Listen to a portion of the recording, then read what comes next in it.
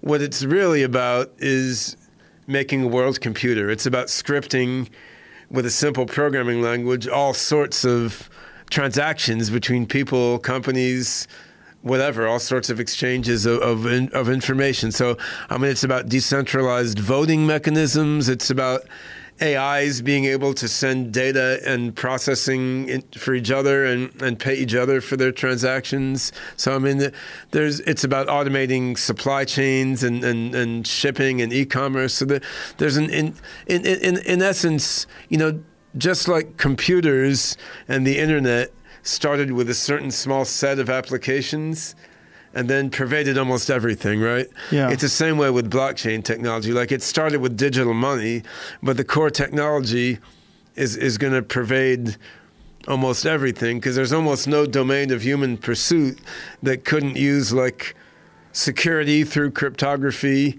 some sort of, you know, participatory decision making, and then distributed storage of information, right? So, and these things are also valuable for AI, which is how I got into it in the first place. The fact that blockchain began with artificial currencies, to me, is a detail of history, just like the fact that the internet began as like a nuclear early warning system. These AIs can provide services to outside users. They can be used in the back end of various software products and websites, but the AIs can also outsource services to each other in complex patterns.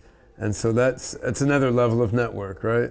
So I think you need some AIs in there that have a fundamental power of generalization and abstraction, like OpenCog does, but this can then work together with simpler types of AI, and they can coordinate together into a network whose intelligence, in a way, is greater than the sum of the parts. I mean, so you can look at that sort of like how, you know, different organs in the body are networked together, and they each have their own intelligence, but the whole obviously has more coordinated behavior than the sum of the parts. We started SingularityNET project in 2017 and funded it via a token sale, an ICO, and we launched the beta version of the platform late February of this year, put some example AI agents on it, and we're now doing developer workshops and working with various large enterprises to actually use the platform. Most recently, a project with Domino's Pizza to use our decentralized blockchain-based AI to optimize pizza delivery. So this,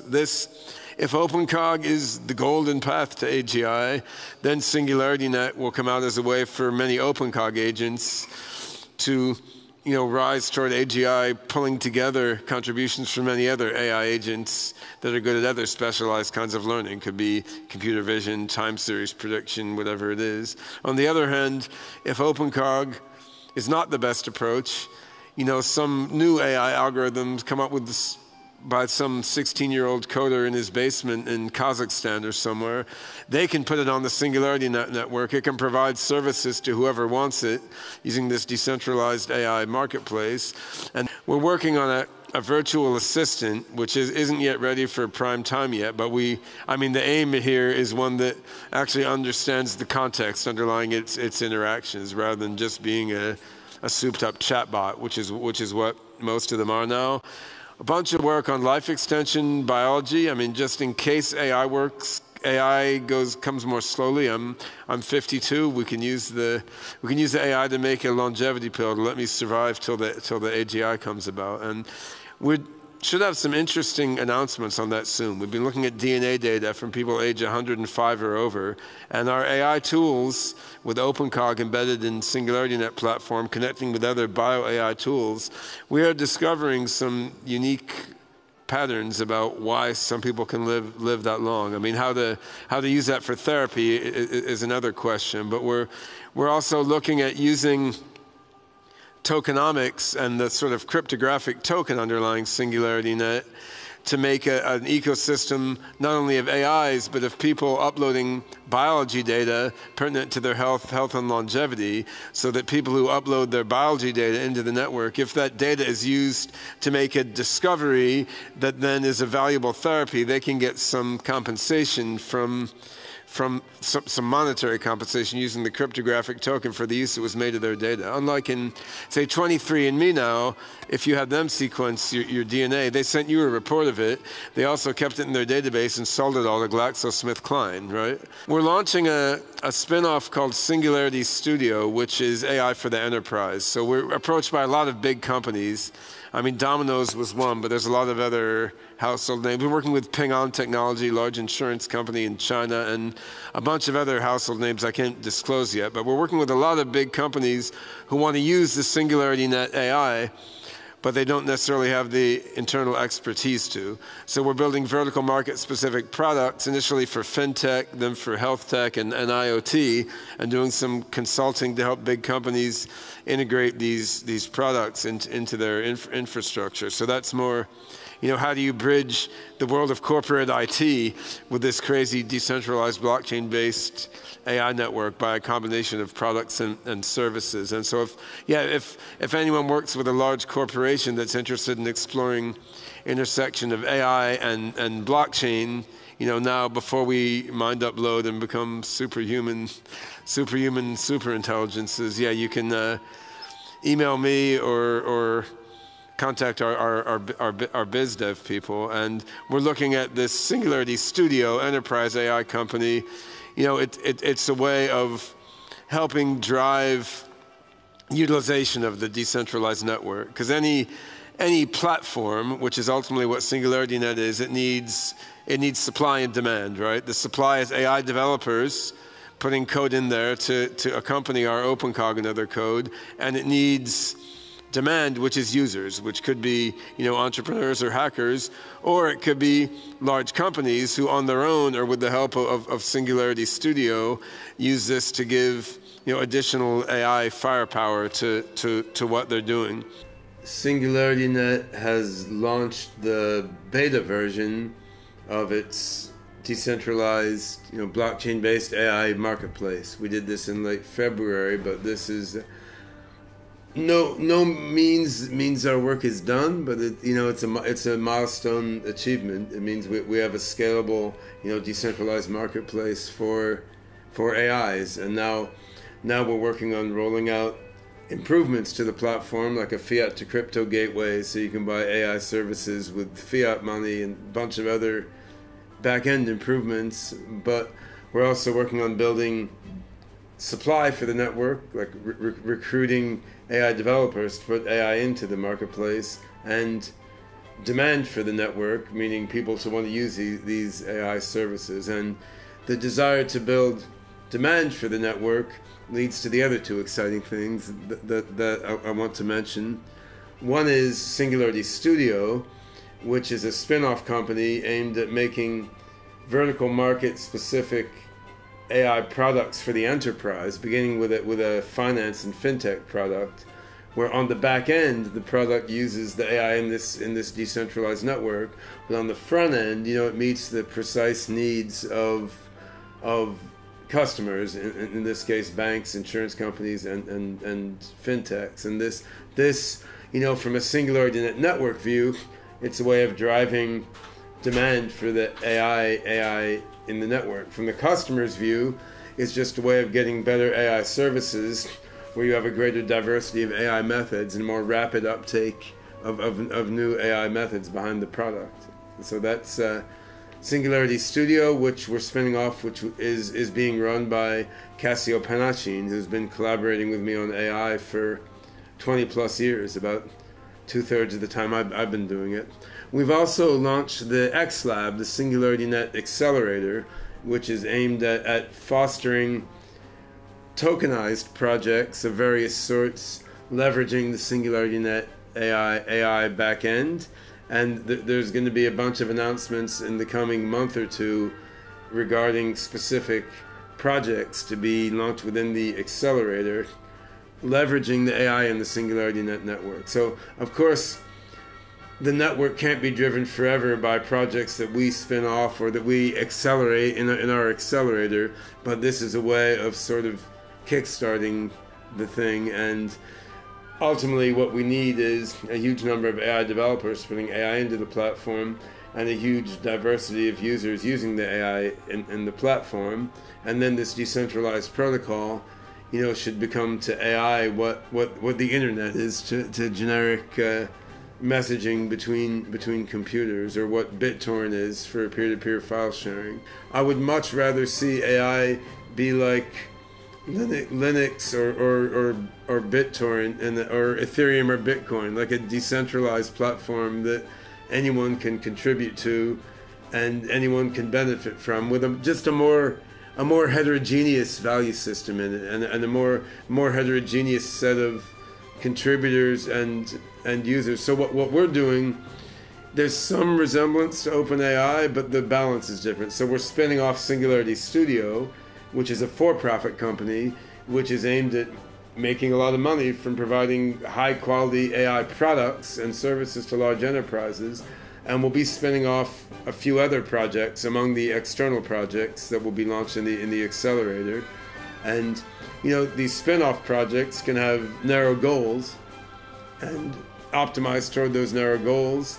Some of them could be for-profit projects that could have an acquisition exit strategy, a traditional IPO and STO, right? But on the other hand, the underlying AI fabric, like the core AGI infrastructure, should be decentralized, owned by everyone and no one, and ultimately should have some DAO-type legal and ownership structure. And that's different, because what OpenAI is doing is they're putting the bulk of the AGI development in the for-profit, and then the non-profit is serving more of a think tank and oversight.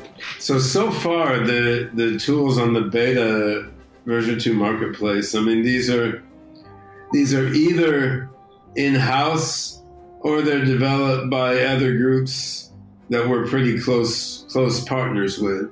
So I mean, we've used token-based incentivization, but it's been more on a bespoke basis. Like there's a company called Motsa AI, which builds bioinformatics tools to analyze genetics data. And I mean, we've worked with them, and they put some genetics AI tools on the platform. But it's been some in-house and some developed by close partners. And really the services on there now, I mean, they're useful. They do valuable things, but they're mostly, examples of what the platform can do. And what we're going to be launching later this year, a request for AI portal, which basically has a list of, hey, if you develop this, then we'll reward you with this many tokens. If you develop that, we'll reward you with this many tokens. And then we're inviting the community to post new requests for AI on that portal. Like if you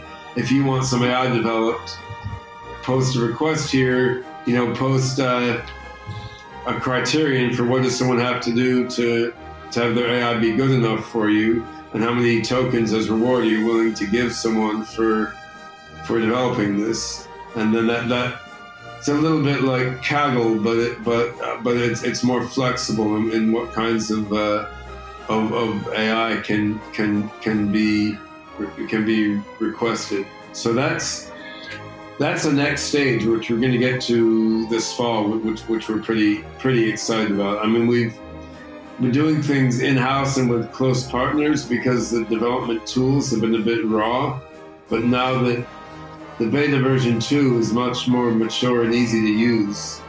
So with the launch of the request for AI portal later this fall, we're gonna make a big push to get third-party developers to put stuff on the platform. And then that's at the same time as working with Cisco, with PICC, which is China's largest insurance company, which we have an MOU with, and we're working out the contract details now for some special work there. And Domino's Pizza, who's working with us on optimizing pizza delivery in Malaysia and Singapore. So, I mean, on the one hand, getting corporate customers on board through Singularity Studio and through contracts with specific corporations, getting large corporates on. On the other hand, launching the request for AI portal this fall to make a sort of systematic way to guide the token incentivized AI development. I mean, that's building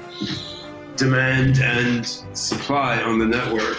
And I mean, that's what we need to do to really make this grow. So I mean, our big goal in 2018 and 19 was building stuff, because the current blockchain tools are a horrifying pain to work with. So like getting a decentralized AI network that actually works was a very hard technical problem. So now there's still loads of more tech development to do, but our big goal for this fall and then 2020 is more on the community development side. So we want to come out of 2020 with a bunch of users and a bunch of third-party developers and a sort of flourishing ecosystem there. And then that's where you have the conditions for really radical exponentially growth over the few years after that. For sure. One of the things that to me is so interesting here is these businesses can get very big very fast because of the global nature of them. How do you think about kind of focusing on one geography or jurisdiction versus global expansion from day one or the early days? It's got to be global, and we're very global in the first place. I mean, I'm sitting in Hong Kong. Our biggest AI team is in St. Petersburg, Russia. Our product development is between St. Petersburg and Bangalore for the core platform. We have a team in Brazil, a team in Ethiopia, and I think that's actually very important to the model overall, because if you look at what we're trying to do with getting a lot of different AI into the platform, so the supply side, part of what will make our platform successful is that we can take contributions from brilliant AI guys, in Russia, in Mongolia, in India, in Azerbaijan, in Ghana, in Honduras, wherever they are, right? So if you have a brilliant AI developer with a new idea for a new AI algorithm, if you're sitting in Azerbaijan or Honduras or Ghana, you're probably not going to get a job at Google or Facebook or Tencent. I mean, you might, but not many will, right? On the other hand, you can take an AI that you designed and you can put it online in our platform, and then you can make money for it. You can earn tokens for it, and you can build a reputation for it. So the ability to draw on AI contributions on the supply side from developers all around the planet, that's extremely valuable. And I mean, that's something that comes along with being a decentralized network that's not tied to a very specific, corporate business model or jurisdiction. And I mean, so on the other hand, that naturally will lead to serving customers all around the world. Because I mean, if you have a bunch of AI developers in Azerbaijan who are contributing AI to the SingularityNET platform, I mean, of course, the AI they created could be used by large companies or startups anywhere on the planet, but there's going to be an incentive then for companies in that country to use some of the AI put in the platform by developers in that country. So I think something like this can be global by nature, and I mean in the same way that Linux has become very global, even though the initial developers were located in mostly Northern Europe and US.